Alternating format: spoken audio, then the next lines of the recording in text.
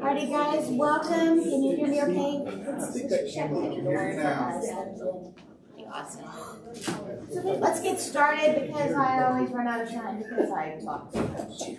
So let's go ahead and get started. So I want to welcome you guys again. It's just so exciting each week as I anticipate seeing you guys. And we've been covering some pretty heavy topics. It's kind of the nature of apologetics is we cover the most important things in life because those are things that we need answers to. But it does kind of create kind of a heavy environment. And I'd like to tell you tonight was lighter, but it's not. It's not. The things that we cover have great weight, great significance, and those kind of feel heavy sometimes. And I'd like to tell you that next week it's better. But that doesn't either. And so, but next week is my favorite lesson to teach. And when I tell you what it is, you're going to think there's something wrong with me. But the topic is evil and suffering. Why does God allow evil and suffering?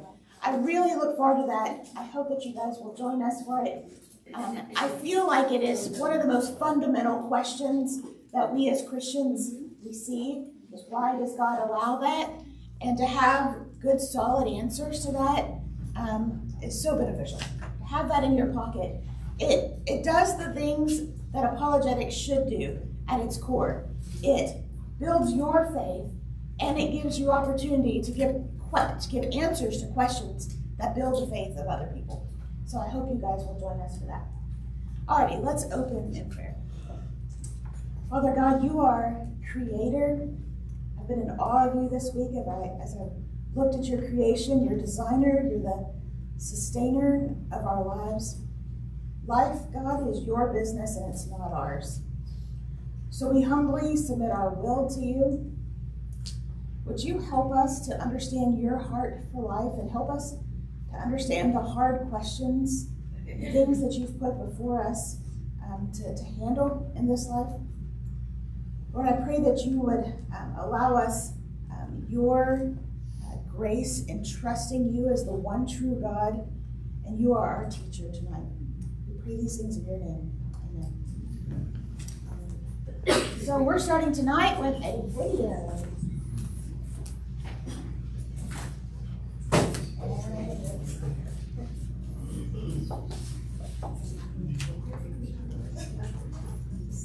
It's dangerous to start the video because that means I'm either starting off really well or really bad.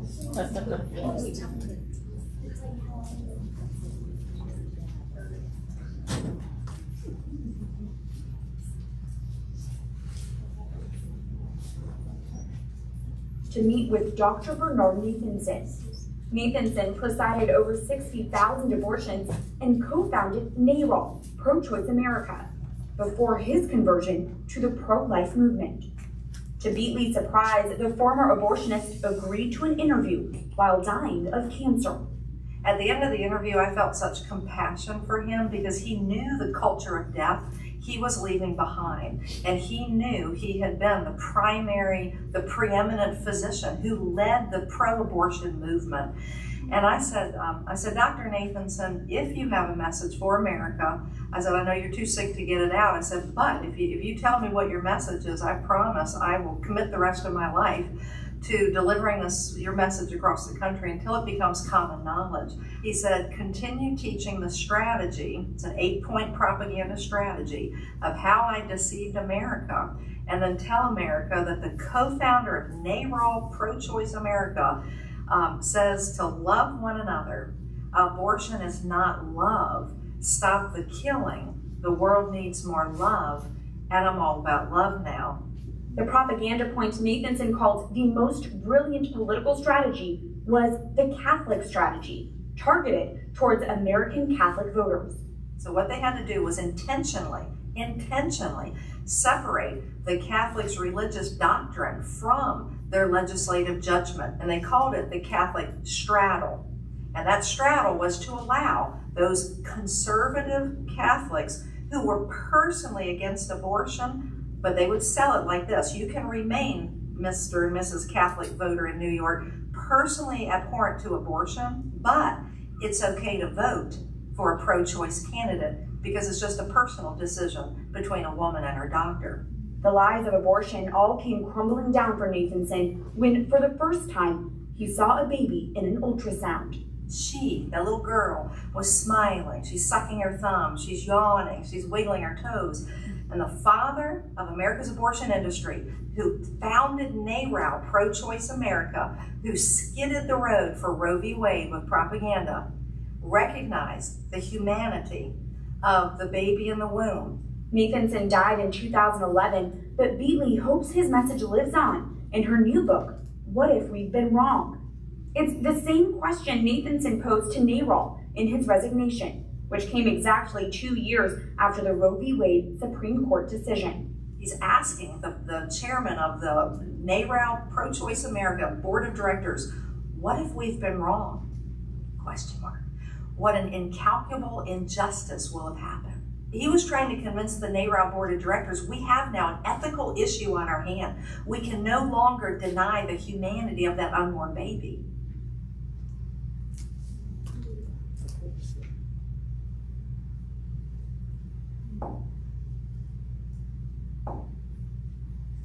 Right, pretty powerful, right?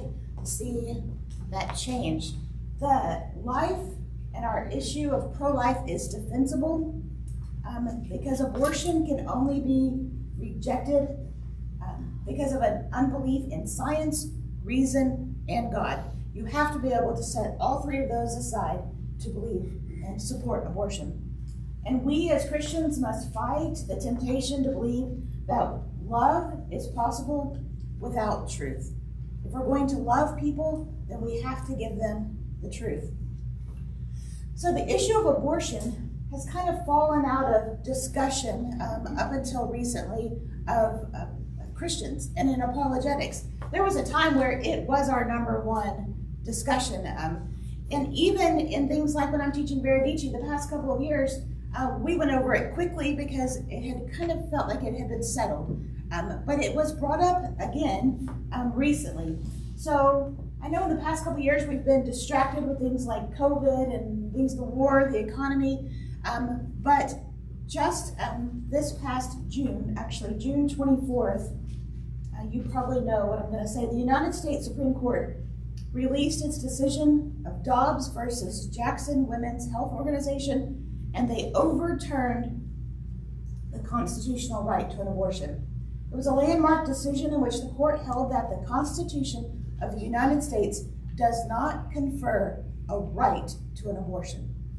It allows individual states to severely restrict or ban abortion outright. It's up to states to choose. On a little personal note, this was an exciting moment for me that I didn't even realize was happening. I think I've told you before that our kiddos go to a place called Worldview Academy. Well, and I told you about those great closing ceremonies of Worldview Academy. Well, we were walking into the closing ceremonies of Worldview Academy when the decision was announced. And it was just, I'm just sharing because it was just a neat opportunity. I was with all these other moms and dads whose kids were at an apologetics camp for a week, who had been studying this issue, and we walked in and we all got the news together. It was kind of neat just seeing the hugs and the smiles and just the relief of the long, long prayers. Alrighty, so despite that change, despite that ruling, we are reminded that we still have a debate on our hands. We saw that actually when the ruling came out, because although I was in a situation where we were celebrating the decision, there were lots of people who were not celebrating that decision. Every debate on abortion is life or death. What we're caring about tonight is life and death. And so Christians need to be reminded that this most significant issue that we face, we still have to defend and we still have to pray for. All right, let's look at definitions. That's kind of a good place to start. So definitions of pro-choice, pro-life. I'm sure you guys are familiar with this. Pro-choice is generally defined, you get slightly different definitions, but generally defined as the belief that a woman should have the legal right to abort her unborn child at any point in a pregnancy. The pro-choice advocates believe that abortion is just a personal decision, and it should not be limited by the government, the church, or anyone else. Pro-life is defined as the belief that every human life is sacred and that no one, including the mother, has the right to end an innocent life. Pro-life advocates hold the view that life from the moment of conception should be protected. But then when we start talking about definitions, there are people who, wanting to protect their pro-choice side, get a little concerned because they start sounding, they don't quite get all the attention for the way that they sound that they would like. So when we're in that situation, we have two options. I can either make myself sound better or you sound worse, right? So of course they choose for us to sound worse. And so I found out that one of our more recent terms, that whenever they're speaking among themselves, they don't refer to us as pro-lifers because that kind of sounds nice, right? If you're pro-life, that sounds like a good thing. So we need to rebrand you. You are now pro-forced birthers. Pro-forced birthers. So the goal here is to paint us as a bully who is opposed to women's freedom, that we are forcing people to give birth, which is interesting because that really doesn't work in any other area of life. So questions like, there is a law that says you cannot starve your children. So I guess now we are also forced feeders, right? Because you can't starve your children. You also, there's also homicide laws that will keep you from killing your neighbor who has a dog that barks all night. So now you are also forced neighboring, right? So you see how we laugh because it's ridiculous. Whoa. But they're using it. And you would think that it wouldn't be useful, it wouldn't be, I'm sorry, I'm so distracted by that. You wouldn't think that it would be effective, but it is. And I know that, I'm about to take this down. I know that because Steve and I have been in, thank you Jason, have been in ministry long enough that we have students who've grown up in our ministry and we keep in contact with most of them. And to hear some of their circles that they live in, they're using these terms. So we laugh at it, but they're using it. All right, let's look at some numbers. Alrighty, so there's different numbers, but they're all, I can find research from several different places, but they're all very close to this.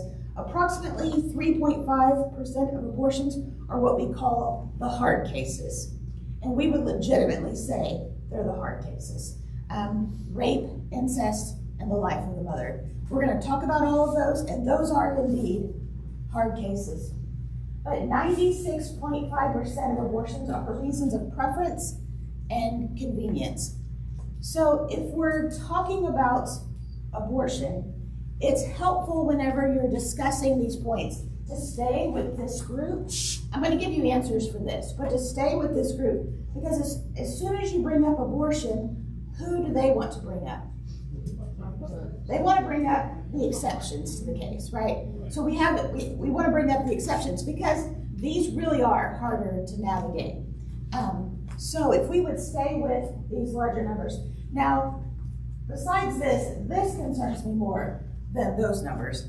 And in 2017, and could we say there's been a little bit happening in our world since 2017? Have we changed a little bit? Yeah, it's crazy how much. But in 2017, it was the last research I found on this, they interviewed 30% of Southern Baptists would agree that abortion should be legal. That's our people. Those are evangelicals, those who hold to the Bible. 30% of us. So something has gone wrong. And honestly, as a person who loves apologetics, I simply think is they just don't know. If you knew, would those numbers be different? If you knew, would they be different? But we hear too much from the world, right? The world comes at us, and the world is very vocal.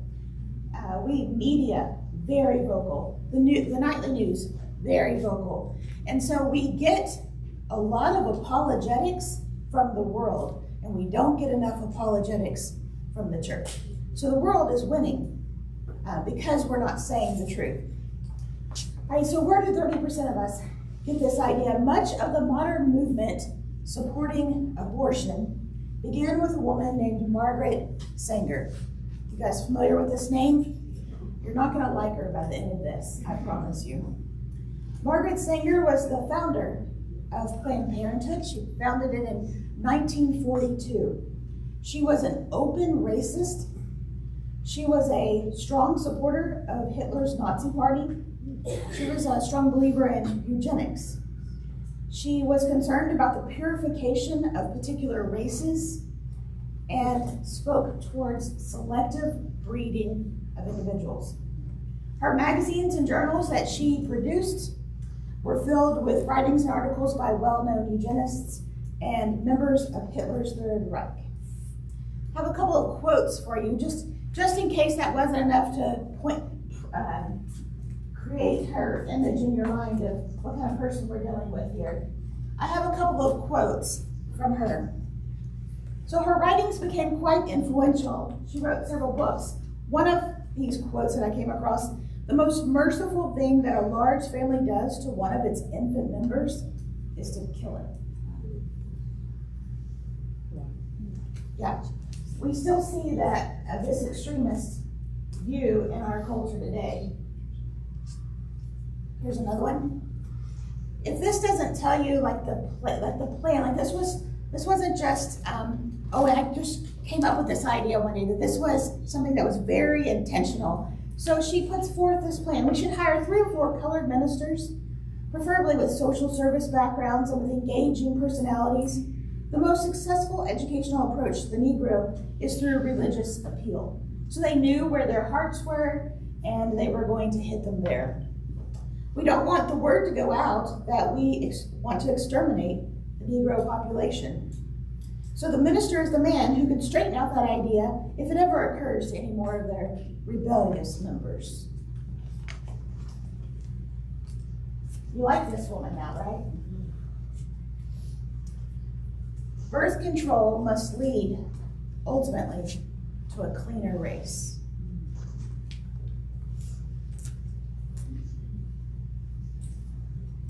Birth control is nothing more or less than the facilitation of the process of weeding out the unfit, of preventing birth of defectives or of those who will become defective.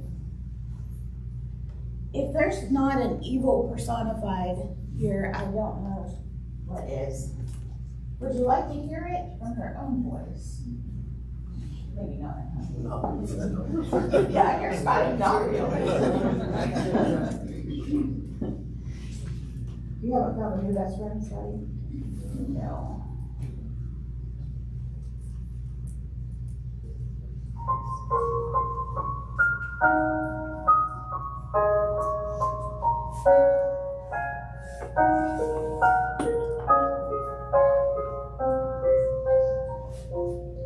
Do you believe in sin? When I say believe, I don't mean to believe in committing sin. Do you believe there is such a thing as sin? Well, I think the greatest sin in the world is bringing children into the world that have disease from their parents, that have no chance in the world to be a human being, practically. Delinquents, prisoners, all sorts of things, just marked when they're born. That, to me, is the greatest sin.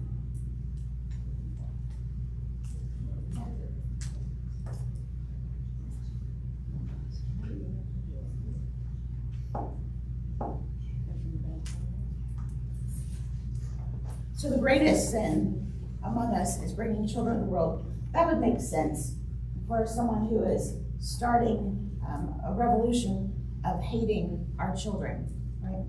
Makes sense. So we must ask, how do we defend the truth of abortion against stuff like this?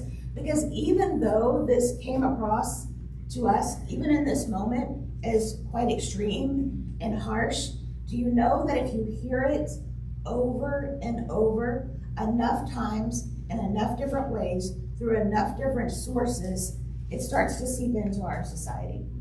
And we start to believe at least portions of it. So we ask the question, when does life begin? When is a person created? And what is it that is being aborted? So we all have our opinions, like these guys here, but our personal beliefs are completely irrelevant. Even as Christians, the fact that we have a belief and we have a strong opinion, our opinions matter little. The truth of Scripture, which in this case is very much backed up by science, is what is relevant to our argument. The fact that science says that life begins at conception is verifiable fact. It's taught in medical schools, it's written in peer-reviewed medical journals, described in embryology textbooks, it's even been filmed with a camera. From the moment of fertilization, the child's genetic makeup is already complete. That child is already a single, unique, unrepeatable human being. At this point, the child is an individual person. At conception, a child needs no more genetic information for the rest of her life. Science affirms that unborn babies' lives begin at conception, and our faith compels us to defend it. I have another video for you, just all about the videos tonight. This one is better than the last one, I promise. I'm so picking this.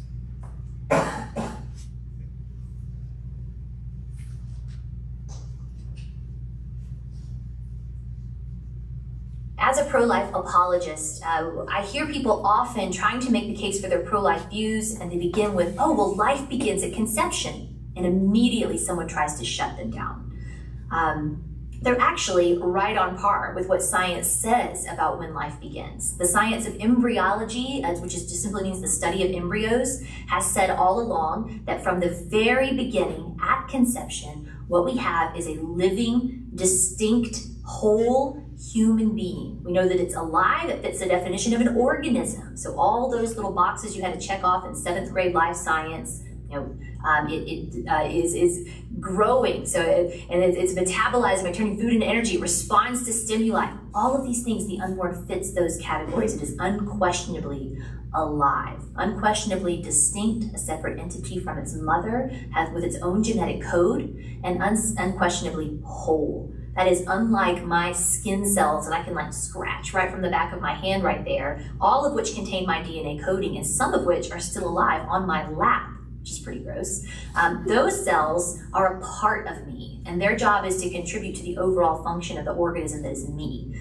An embryo is different in kind from just any old cell. It is a whole entity in and of itself, and its parts contribute to its overall function. And it goes on to do something that is quite remarkable, even from that single-celled stage. So living, distinct, and wholly human. Now, anyone who has some education in the scientific field is not going to deny that. And in fact, it's not just pro-lifers who would claim that the unborn is unquestionably alive and human. I can think of several examples. Dr. Warren Hearn, who was an abortionist himself, told a Planned Parenthood conference that when he was describing a particular procedure that he could feel the effects of dismemberment flowing through the forceps like a current. Camille Paglia, who is a well-known feminist, wrote in a Salon article in 2008 that she would not refrain from calling abortion murder, which is not exactly the term I would always use, but that's the term she chose. That it is the annihilation of a concrete individual and not just clumps of insensate tissue. Even Naomi Wolf said the death of a fetus is a real death. So within the scientific community, there is agreement on the unborn being a live human. Where the disagreement is going to fall is, what do you mean by life begins at conception? It might be human, but it's not a person yet. That's no longer a scientific argument, it's a philosophical one, and there are great answers to that argument as well. I thought she did a good job of explaining that.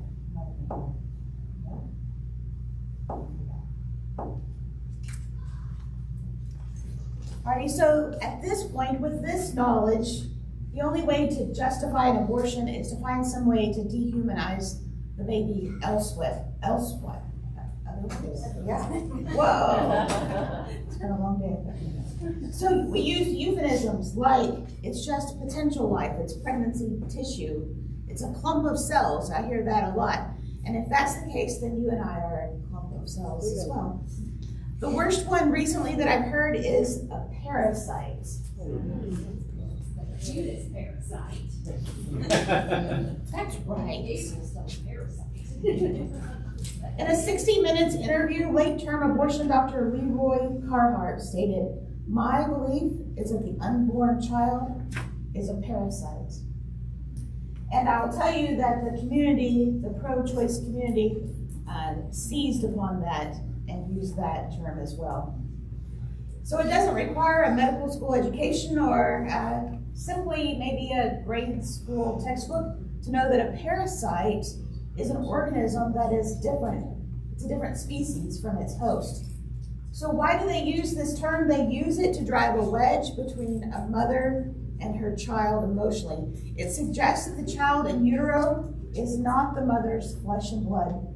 They want to convince you that that child is an enemy, an intruder, or an attacker. The unborn child is not seen as one to be loved, but a foe to be feared, and all that makes a child a lot easier to kill. This dehumanizing language closely mirrors this very same racial and ethnic slurs that are used to dehumanize and destroy the unwanted categories of people that we see through genocides and other historical events. So we see again that Singer's quotes, her ideas that she presented are still very much at work, even if we're not using her exact words. Now, that is the case. The parasite quote, of course, comes from one abortionist, but I want you to hear this time from a former abortionist. Now, I'm going to tell you that I'm showing you the incredibly clean version, sanitized version of this video. If you would like to see this abortionist actually testifies before, I think, a Senate judiciary hearing, where he goes into great detail of how he performs an abortion. I weighed out very heavily because I really wanted to show it to you, and it was just, it's too much. It's too much. But I'll show you a more sanitized testimony that I found.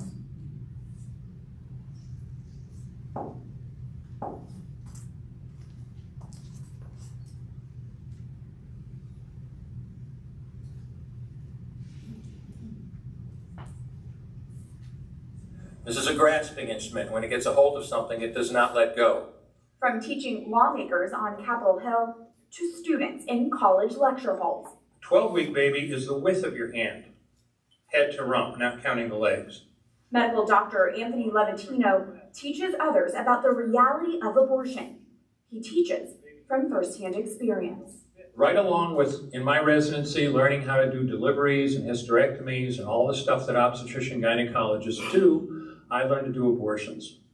Levatino is a former abortionist who, by his own estimate, committed over 1,200 abortions. Now, if you had asked me at the time what I thought about the abortion issue, I wouldn't have hesitated to tell you I was pro-choice. This was a decision between a woman, her doctor, and nobody, including the baby's father, had anything to say about it. Meanwhile, Levatino was hoping to become a father himself. While doing abortions at his medical practice, at home, he and his wife struggled with infertility. She went to the best infertility expert in town, and after a lot of tests and some very difficult times, we were basically told that it was not expected that we would be able to have a child of our own. Longing for life is what led Levatino to first doubt his work as an abortionist. You know, I would do 2, 3, 4 abortions in a morning when it was my turn. And I remember during that time thinking, gosh, I'm just throwing these kids in the garbage. Wouldn't one of these women allow us to take her baby home and care for our own? But of course, it doesn't work that way. The Levatinos would eventually welcome a child after choosing adoption. We were very blessed when in August of 1978, we were able to adopt a little girl that we named Heather. The next month, the Levatinos conceived a biological child of their own, a son. They were now parents, twice blessed. But tragedy would soon rock the family's world. Everything was just dandy until June 23rd, 1984, when our daughter Heather was killed out in front of our house in an auto accident. people who have children might think they have some idea what it's like to lose a child, but if they haven't been through this themselves, they have no idea, and I hope they never find out. Carrying the pain that comes with losing a child, Levitino could no longer look at his work with the same eyes. But what do you do after a disaster? You bury your child and try to get back into your life. And I don't know how long after that my first D&E abortion was scheduled, and I reached in with this heavy clamp called a Sofer clamp and tore out an arm or a leg and just stared at it in the clamp, and I got sick. But when you start an abortion, you can't stop. You have to keep inventory. You have to make sure you get 2 arms, 2 legs, and all the pieces. Because if you don't, your patient's going to come back infected, bleeding, or dead. So I finished that abortion. And I know it sounds strange to people, but for the first time in my life, I looked. I really looked at that pile of body parts on the side of the table. And I didn't see her wonderful right to choose, and I didn't see what a great doctor I was taking care of her problem, and I didn't even see the $800 cash I just made in 15 minutes. All I could see was somebody's son or daughter. He calls that moment the beginning of the end. It's what led him to walk away from abortions and today share his unique conversion story with others.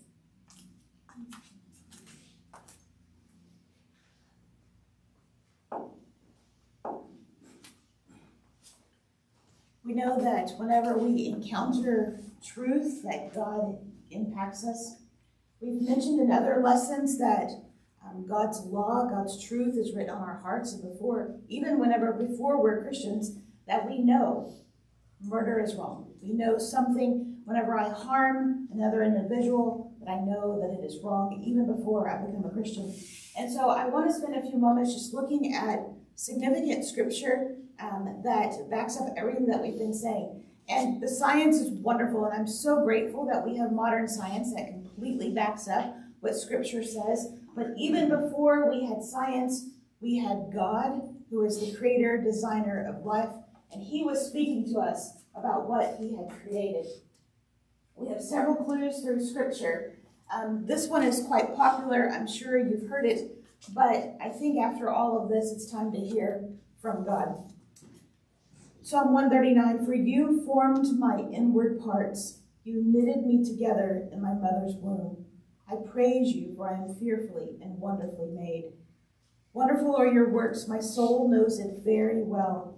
My frame was not hidden from you when I was made in secret, intricately woven in the depths of the earth. Your eyes saw my unformed substance. In your book were written, every one of them. The days were formed for me, when, as yet, there was none of them.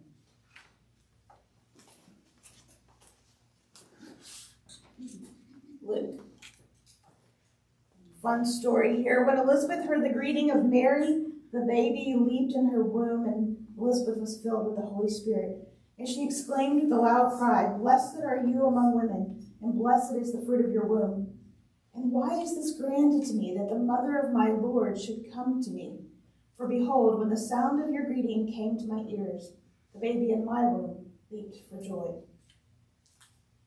A couple of other neat examples that I hadn't been as familiar with is in Judges.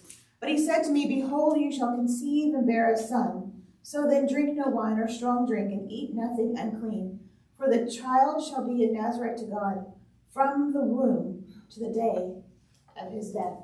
We see that God's plan for us before even birth. Isaiah 49, again, we see the same thing. Oh, listen to me, O coastlands, and give attention, you peoples from afar. The Lord called me from the womb, from the body of my mother. He named my name. Isn't that beautiful? God's plan is so much different than our world. Jeremiah 1:5, before I formed you in the womb, I knew you. Before you were born, I consecrated you. I appointed you a prophet to the nations. Love that. That speaks so strongly to who God has made each of us to be, and that he sees all of our days before one of them is meant to be.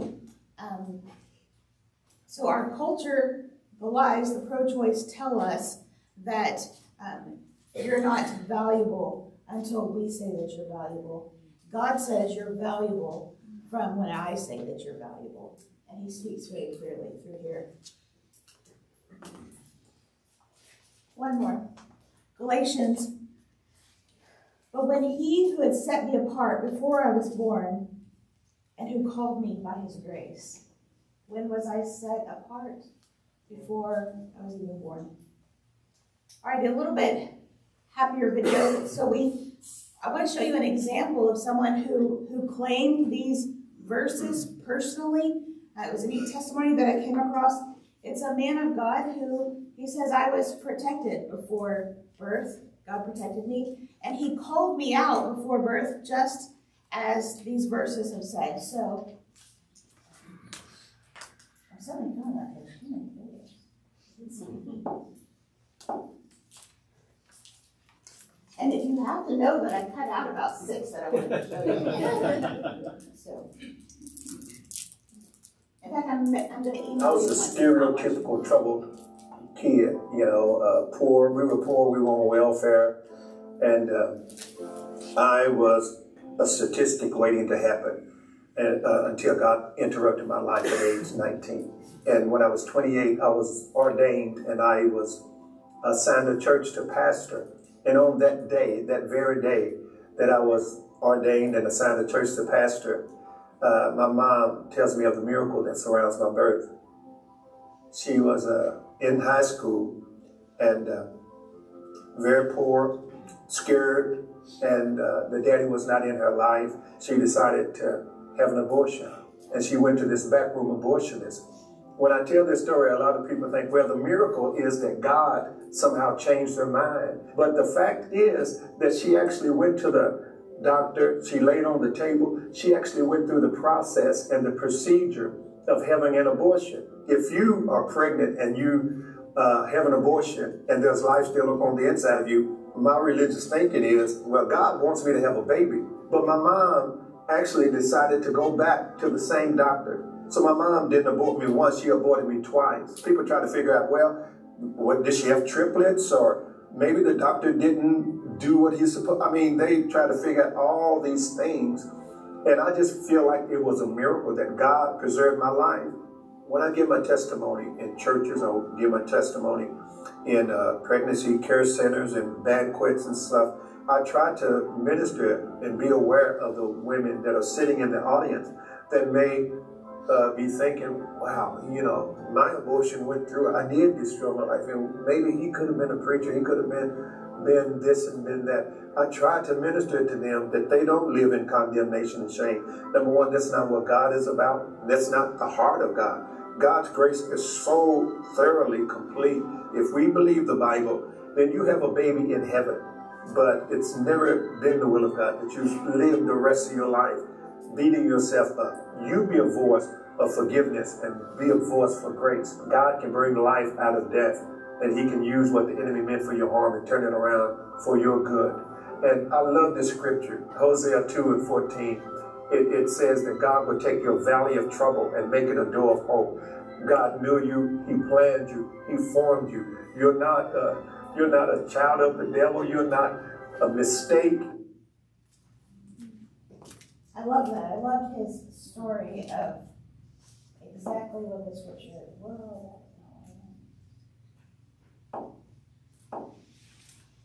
He is the living example of that scripture. All right, so we've covered the scientific part, the medical part. I find that whenever we come into these discussions, there's always that part, the medical part. There's also the philosophical part. So they might say, someone who is in opposition to your stance might say, okay, that's fine. They are human, but they are not a person. And there's a difference, according to them. So there's an acronym that we use to help defend that argument. So the only difference between us and an unborn child are 4 things. We use the acronym SLED, S-L-E-D, and that helps us remember those each of those items. So the first thing is size is L, size is S. I promise you I know my alphabet. All right, L is level of development, E, environment, D, degree of dependency. So we're going to use those. I'm going to tell you what those are in just a moment. And we use those to make an argument for the fact that the child is not just human, but is a person and has intrinsic worth more than just its biology. So we begin with size. So we would never decide on the grounds of size whether a person was a human or a person. So we wouldn't say that a small child is more human or more of a person than an adult. We would never say that an extremely tall NBA basketball player is more of a person than someone of my height. No one would argue that harming a small child is less of a crime than harming an older child, right? So smaller does not equal less value of life. So the fact that a preborn baby might be very small has nothing to do with whether it is a person. Second, level of development. If you go to argue this on a college campus, they love to work on this argument, level of development. So an unborn child is certainly much less developed than you or I. However, one's development does not determine personhood. All of us are developing in degrees. We would say that a high school student is intellectually less developed than a college graduate, right? Does that make a high school student less human? Don't answer that. I was writing that, and I was like, is that a good argument? I don't know. These guys have had teenagers, so I don't know. All righty, E, environment. An unborn child is just in a different environment than a born child. So where we are should not determine who we are, right? If I walk into one building, I am not a different person than when I walk into a different building. Therefore, environment has no bearing on our personhood. Where you are does not determine whether you're a person or not. And lastly, the degree of dependency. And this one is given as a pretty strong argument. That the unborn baby is undeniably dependent upon his or her mother, and yet being dependent does not make one less or more human or a person. So we have adults who, maybe some of us, are dependent upon a medication or a caregiver, maybe a diabetic or someone who's on dialysis. Because they are dependent upon something else to maintain or sustain their life does not mean that they're not a person. So the fact that an unborn child is dependent upon its mother does not make it not a person. So our degree of dependency has nothing to do with whether we are human or a person.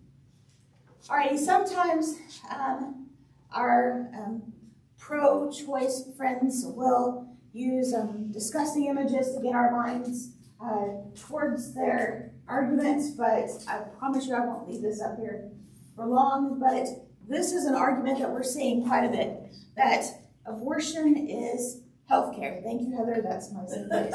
Sorry. As far back as 1967, Dr. Detmeyer wrote, he says, even then, he said, today, it is possible for almost any patient to be brought through pregnancy alive, unless she suffers from a fatal illness such as cancer or leukemia. And if so, abortion would still be unlikely to prolong or save her life. So the purpose of real health care is to restore and maintain proper functioning of the human body. When a woman's reproductive system conceives and bears life, it's simply working as it was meant to be. So why do they insist of this new slogan that abortion is healthcare? Because it helps to remove the stigma of abortion. We as Americans are still a little iffy on the terms of an abortion, but we all like healthcare, right? So you just rebrand it again. So they repeat the mantra that abortion is healthcare. Even in rare cases when pregnancy involves life-threatening complications, and I think this is a really important point, direct killing of the preborn child is never necessary to save the life of a mother. And you're going to hear that argument a lot. And the key word there is direct killing of the child. Sometimes legitimate medical treatment inadvertently harms a preborn child in order to save the life of a mother, but that is not an abortion. For example, chemotherapy for a mother with cancer might unintentionally end a child's life, but that is not an abortion. An abortion is an entirely different scenario. And from what I read, most of it has to do with intent. If a child's life is taken while I am intending to treat its mother, sometimes, we'll look at it again in just a moment, but perhaps a child has to be delivered early. And so we now have 2 patients to deal with. But we did not, and that child may or may not survive, but we did not intentionally, with the intent to kill that child, deliver it for that reason. And you saw Dr. Anthony Levantino on the interview, and he claimed that he has terminated lots of pregnancies under the guise of saving a mother's life. And he said, but I will tell you now, after the fact, after these many years, that in all those cases, the number of unborn children that I had to deliberately kill was 0. So there's a global initiative that I thought was pretty cool that's coming out of Dublin. And they have created something called the Dublin Declaration. It's a global initiative, and you'll see that this is, as of today, how many signatures are on this declaration. And the declaration states that the purposeful destruction of the unborn is never medically necessary to save the life of a woman. So we've had this many doctors sign on to this as of today. So the abortion industry isn't healthcare, it's promoting an ideology. We saw a little glimpse of that during the 2020 coronavirus pandemic when the abortion industry, Planned Parenthood, sued the United States so that it could remain open. And it argued that its functions were fundamental and life-saving. Curious choice of words. I don't think another word could be more in contradiction to what they did. So in speaking of hanging on to that, we're reminded in Proverbs that the destruction of a child is one of the things that God hates. There are 6 things that the Lord hates, 7 that are an abomination to him: haughty eyes, a lying tongue, and hands that shed innocent blood. So we've looked at keeping abortion legal and the fight for that. But even legal abortions do not come without risks. There's, of course, always going to be one death in an abortion. There's possibly additional harm. So they will, sometimes a pro-choice will argue that even their stance should be considered pro-life because they are saving the lives of women from what would be considered illegal back alley abortions. There's one major problem with that claim, and that it's false. I found a very interesting interview with the late former abortionist Dr. Bernard Nathanson. And he was a pivotal player in the legalization of abortion. And he admitted in his later years to fabricating that myth of the back alley abortion crisis. He said that he used his position to lie to America, and he fully admits it today. One of his quotes was, he said, the figure that we constantly fed out to the media was that 10,000 lives are lost to unsafe illegal abortions a year. And he said they completely just fabricated that information. Nathanson said later that the false figures did exactly what they wanted them to do. They took root in the consciousness of America, and they convinced us all that we needed legal abortions. But again, even in a legal abortion, as we've said, there's great harm that comes to the mother. 1 in 10 women experience immediate complications. Of those, 20% are life-threatening. So we have a list of just a few of those. Possible complications include infection, hemorrhage, pulmonary and amniotic fluid embolism, injury to the reproductive organs and other internal organs, hospitalization, possible hysterectomy, future premature birth, placenta previa, and even death.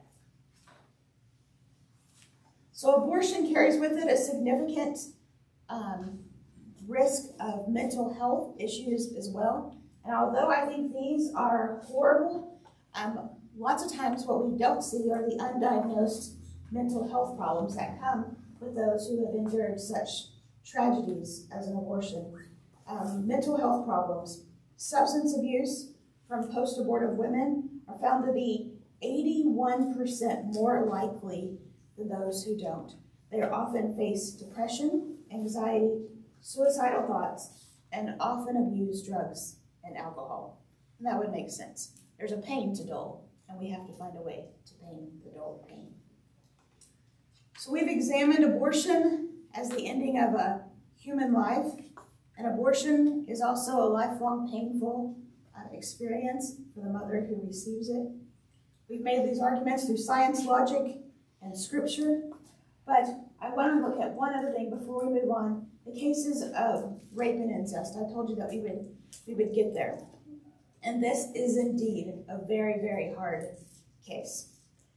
Abortion advocates use rape and incest to justify all abortions, often, even though rape and incest, from most of my calculations that I found, make up about 1% of all abortions.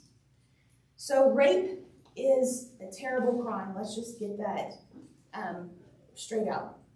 The rapist is a criminal, and he deserves to be in a penitentiary.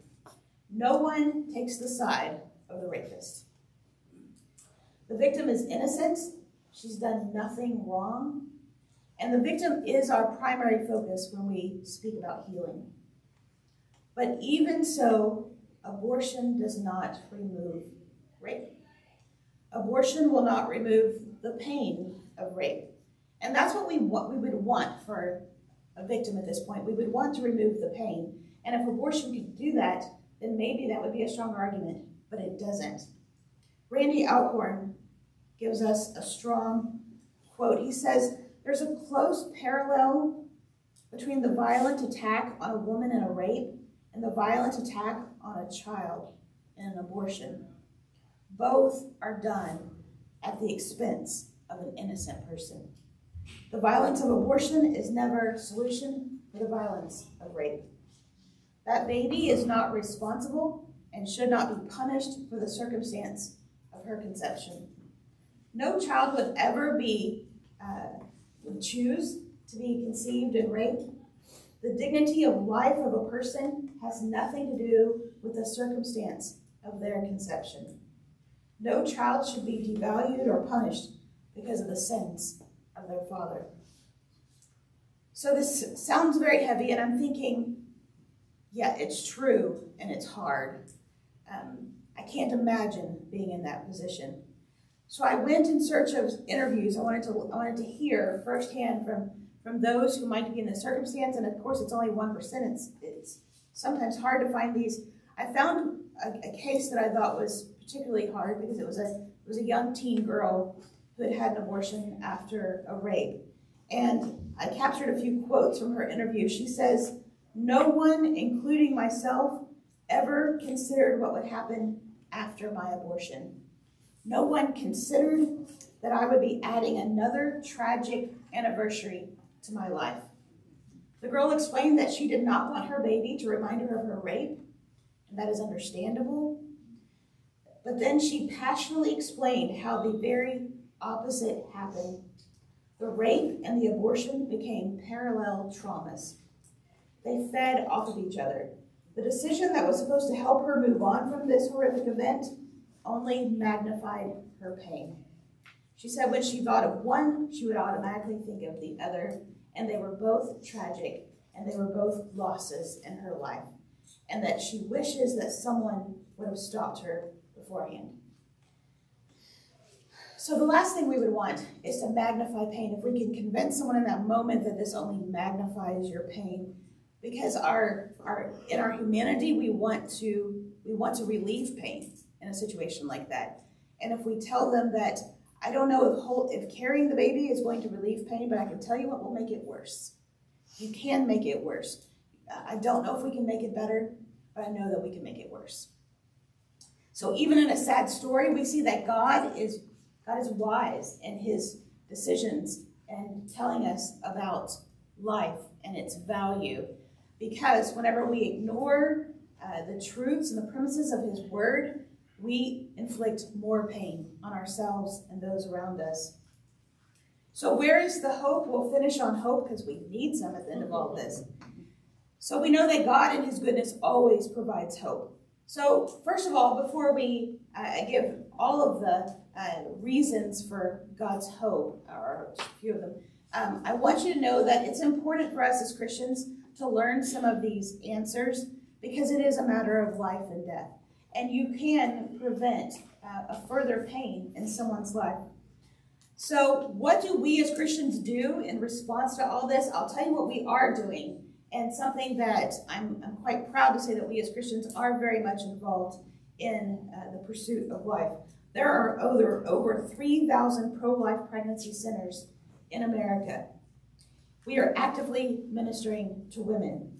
Those pro-life pregnancy centers have to date served over 2 million people. That's not a slight number. We're ministering to people. We're helping them with financial resources, counseling, medical needs, parenting classes, and even supplies for their babies.